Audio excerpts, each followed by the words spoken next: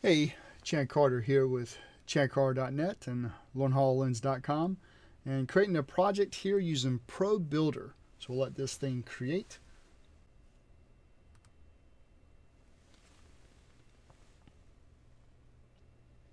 Alright, so Unity's loaded, and what we're going to do here is actually bring in the asset store, and we're going to open up ProBuilder. ProBuilder was a paid asset, and now it is part of Unity. So, and this is actually, it's part of Unity. You can grab it for Unity 5 or 2017 or the beta 2018 that's out as of the recording this video. So we'll let this package import. All right, we'll close out the asset store window, and now under tools, you'll naturally see we have a ProBuilder. We also have a dimensions overlay.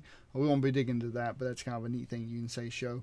But you can see the has a little about window, and inside of ProBuilder, what we're going to be clicking on this ProBuilder window, and that's going to bring up the editor that we want. So before I actually bring in the ProBuilder, what I want to do is actually save my current layout. I'll just call it LHL for Learn HoloLens. And now I'm going to create a new layout. So first I'm going to actually bring in the ProBuilder editor window called ProBuilder window there. And I'm just going to start dragging this all the way to the left. I'm going to make a totally different layout for if I was building something. So I'm just going to drag the hierarchy over here, the project over here, and move my console window a little bit further down and bring my game up underneath the scene so they kind of share the same space.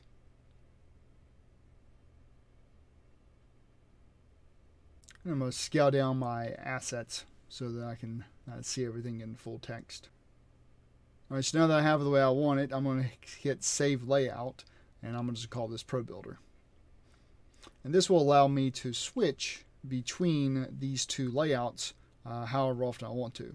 So most of the time I'm working just straight in, my current environment. I'm going to pick LHL, but if I'm trying to build something, then I want a little bit larger scene area to work with. The first thing I'm going to click on is this new shape tool. And that's going to bring up a thing where I can actually pick a bunch of different shapes if I wanted to. And that drop down, for now I'm just going to leave it a cube and select my dimensions. And I'll start off with 5, 7, and 3. Actually, I think I might make it 10 by 3 by 17. I'll make it a little bit bigger actually. So 10 by 4 by 17. I'm gonna hit Build Cube, and now it's actually made my room.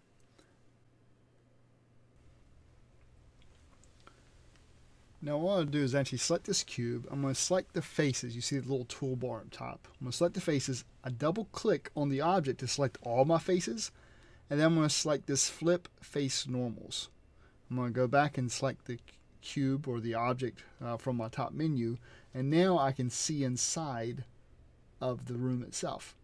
Now it's dark inside the room because of course it's kind of killing the sunlight. And I could actually change the light in the scene by clicking the little light up there to 2D. But what I'm going to do is actually bring in a point light. So let me position this light in the room.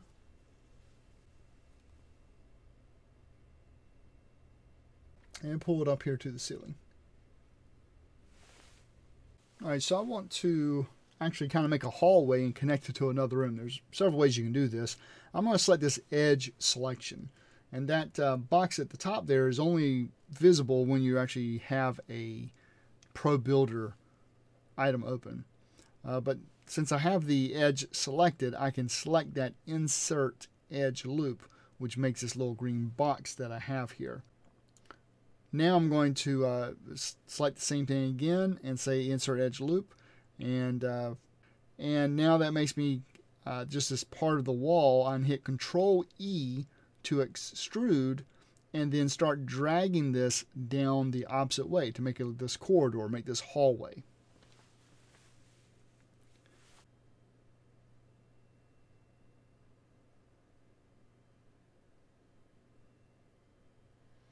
Now that I have the hallway where I want it, I'm going to extrude one more time.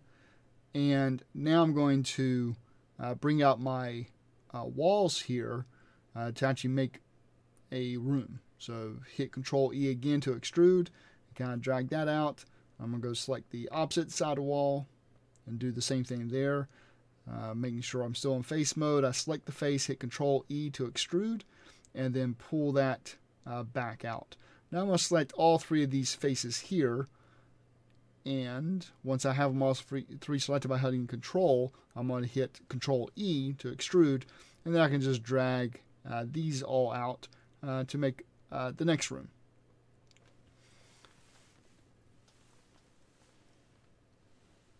I'm going to select the object again, and now I'm in this object view. I'm going to copy this light since the other room is dark, and I'm just going to duplicate the light and then drag it on over to the other side of the hallway into the other room.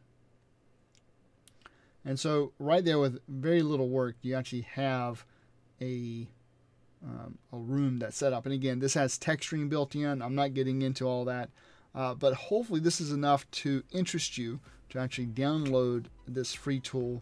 That was a fantastic tool before, but you just had to pay separately. But obviously Unity acquired the tool and brought it and made it available for everyone that uses Unity. But I hope this was beneficial, and I would like to know what your experience is with using the ProBuilder. Well, I hope you have a fantastic week, and I'll see you in the next video.